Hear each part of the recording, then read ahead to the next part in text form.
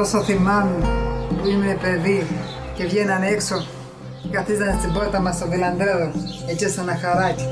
Και καθόμαστε και χάμε, όχι σε καρέκλες, σε πέτρες, σε χαλάκια και ξέναμε.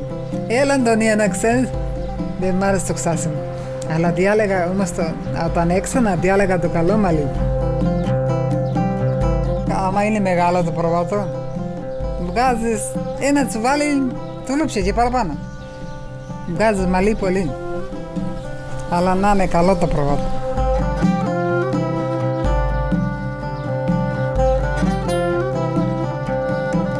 Το κολόθαμε, τα πλέναμε τα μαλλιά, τα ζεματίζαμε. Αλλά πηγαίνουμε στο ποτάμι. Να το ξεξένεις λίγο έτσι μέσα, στο νερό. Το στρίβω με το αρδάκτη. Το κάνω φάδι.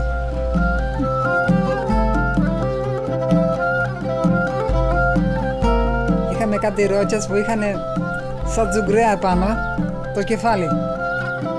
Από την εξοχή το μαζεύαμε, τις ρότσες αυτές. Και βάζαμε το τουλούπι και κόλλα πάνω στη ρόκα.